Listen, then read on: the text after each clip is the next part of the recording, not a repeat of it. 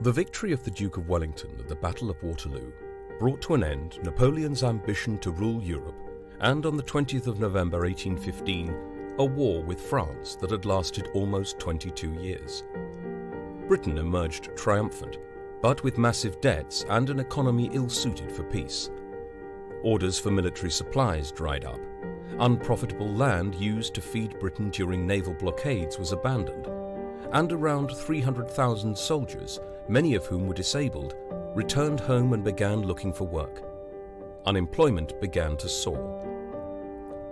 The Tory government, led by Lord Liverpool, passed the Corn Law 1815 in an attempt to help British farming by restricting the import of cheap foreign grain. This benefited the landowning classes but kept the cost of bread high and depressed the market for manufactured goods. In the same year, the eruption of Mount Tambora in Indonesia created a dust cloud that caused catastrophic global crop failures. Working people in Britain began to starve. Unemployment and starvation led to calls for the reform of Parliament. In the 1818 election, only 320,000 out of a population of 10 million had the vote. This equated to 13% of adult men, with most women unable to meet the voting property qualification. Not that this made a difference in the two-thirds of constituencies that didn't have a poll in 1818, where the candidates were unopposed. Half of these were rotten or pocket boroughs controlled by a local aristocratic patron. If the ruling political classes would not intervene to improve the lives of ordinary people, the people would look for ways to elect new representatives who would.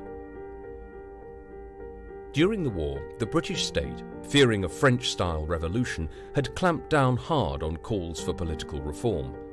Habeas corpus was suspended, allowing the authorities to imprison people without charge, and seditious meetings inciting rebellion or public protest were banned. Despite this, years of pent-up frustration with low wages and appalling living conditions boiled over into rioting and widespread vandalism of labour-saving industrial machinery.